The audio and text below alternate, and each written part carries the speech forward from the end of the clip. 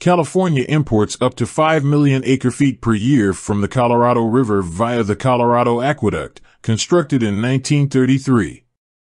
In a crisis, even with senior water rights, California could lose some of that allocation.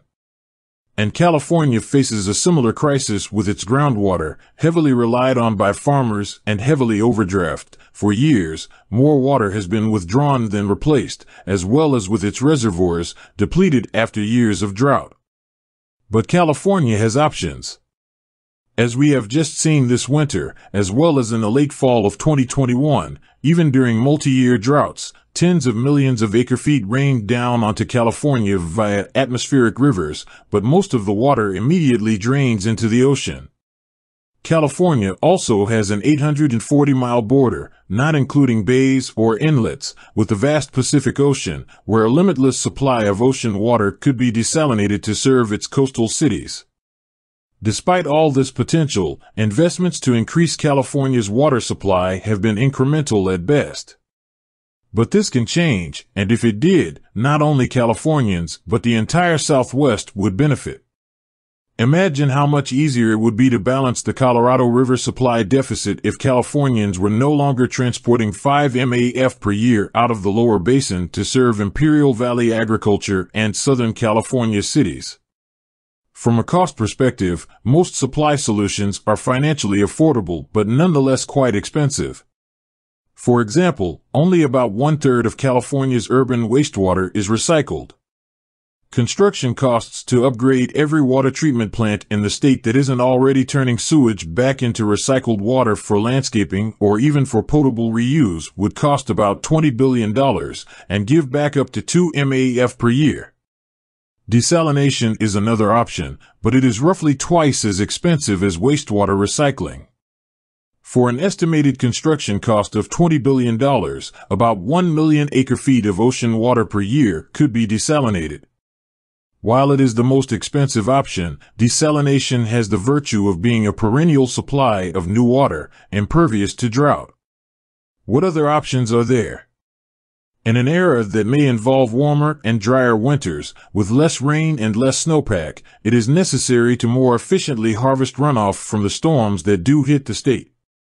The traditional way to do this is via reservoir storage, but in-stream reservoirs, those behind a high dam directly blocking a river, cannot be allowed to fill from early storm runoff, because that would render them unable to prevent flooding if there are late spring storms. Then if late spring storms don't materialize, there's inadequate reservoir storage and another water shortage. Off-stream reservoirs, by contrast, don't block the flow of a natural river. They are typically constructed in arid valleys, and flood runoff is pumped into them during storm events. Using California's proposed Sites Reservoir as an example, for $1 billion for an annual yield of 500,000 acre-feet per year, off-stream reservoirs could capture and release 1 MAF per year for a construction cost of $8 billion. But absent the capacity to capture large volumes of storm runoff and move it into these reservoirs, where will the water come from? A new proposal, the Water Blueprint for the San Joaquin Valley, authored by a coalition of San Joaquin Valley community leaders and regional water agencies, is a work in progress. The centerpiece of this proposal is to construct what are essentially gigantic French drains within channels created inside San Joaquin's Delta Islands. By drawing fresh water from perforated pipes situated beneath a gravel bed in these channels, floodwater could be safely harvested from the delta during periods of excess storm runoff. Preliminary plans for this system estimate the cost at $500 million per 200-acre facility. The estimated capacity for 2 of these facilities would be 2 MAF per year or more, at a total cost of $1 billion. The blueprint also relies on the construction of a central canal in the San Joaquin Valley to transport water from the harvesting arrays in the delta to underground storage. Aquifer storage capacity in the San Joaquin Valley is conservatively estimated at 50 MAF. The projected cost for this canal, including connections to the Frank Kern, Delta Mendota, and California aqueducts, as well as facilities to recharge and recover water from the aquifers, is $500 million. This idea has extraordinary potential.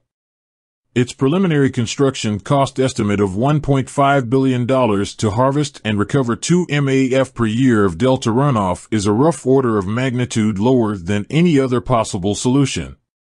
Moreover, it may well be feasible to safely harvest more than 2 MAF from the delta every year.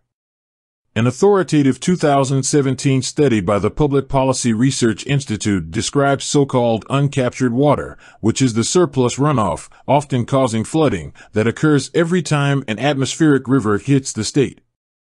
According to the study, benefits provided by uncaptured water are above and beyond those required by environmental regulations for system and ecosystem water, emphasis added.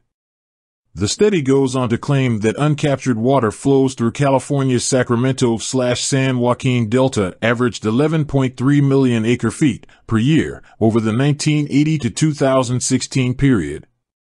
For this to come from some of the most respected water experts in California is very encouraging. The average quantity of uncaptured water flowing through the delta that is above and beyond those required by environmental regulations for system and ecosystem water averages 11.3 MAF per year.